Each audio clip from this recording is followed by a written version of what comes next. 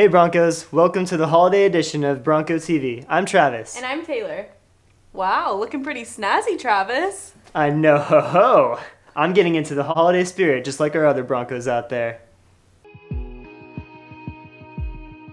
Hey Broncos, it's Noelle. As we approach the winter break, our Broncos have been getting in the holiday spirit by participating in fun activities around campus.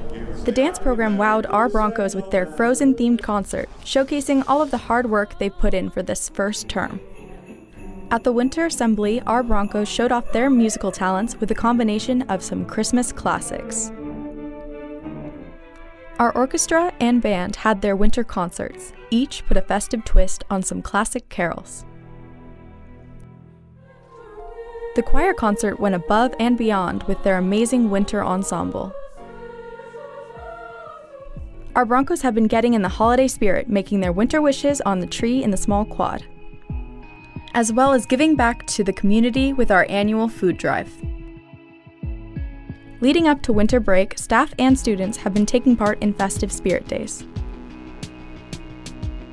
Teachers and students have worked together to create the most festive doors on campus. So we have each class during the third period class decorate the door. We have multiple subjects, so you can win for most tacky, most holiday themed, and overall. Well, Broncos, we've made it here to the end of 2016, so congratulations. I know you're ready for a much needed break, spending some time with your friends and family, and hopefully getting some rest. Have a great break, Broncos, and we'll see you in 2017. Hey Travis, do you ever get hungry around the holidays? Taylor, I'm always hungry.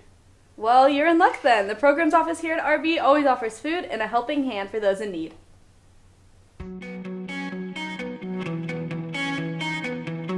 Hey Broncos, it's Taylor.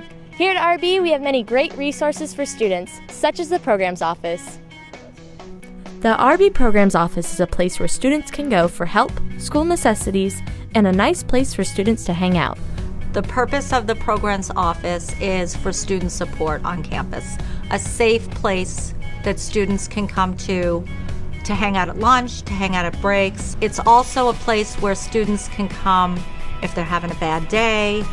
It's just meant to be a safe haven on our campus for students because everyone has bad days. The reason it makes an impact on the students is because of all the support that I get to be able to be here and support the students. There's always food given out at breaks and lunch. The only thing required is a smile and manners. Adopt a Family is a program that we do here at Rancho Bernardo where we try to help struggling families during the holiday season. They're teaching the students and giving them the opportunity to learn the true meaning of the season, which is giving to others. So how did our fall sports do this season? You do realize it was one of the best seasons for our fall sports, right? Really? Yeah.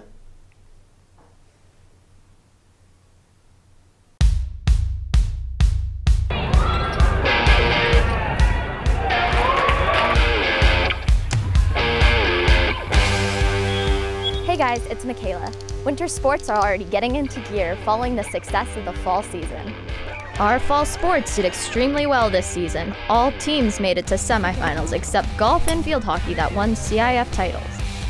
Well, fall sports had an incredible season. This was probably the best one we've had in as long as I can remember. Sometimes the fall sports set the tone for the rest of the year. When you have a good fall, it carries over into winter.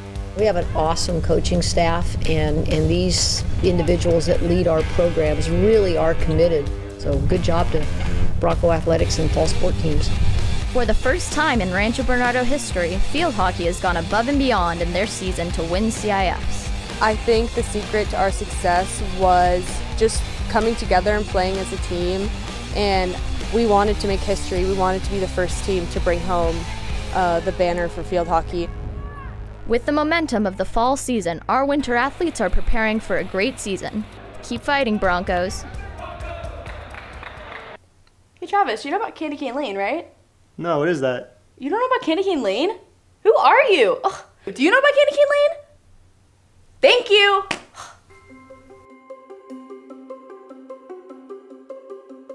Hey Broncos, it's Keon, here at Candy Cane Lane to see how our community celebrates the holidays.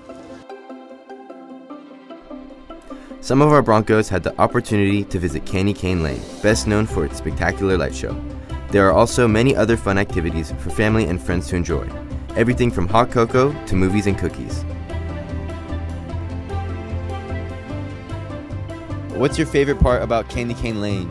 All of the lights. All of the lights, all of the houses, all of the people.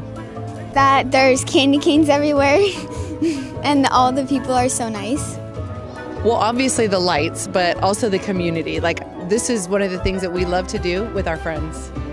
I think this is fantastic that citizens are willing to, obviously spend the time and the money to do this and make something special for families to come and walk around. So tell us a little bit about your Christmas decorations.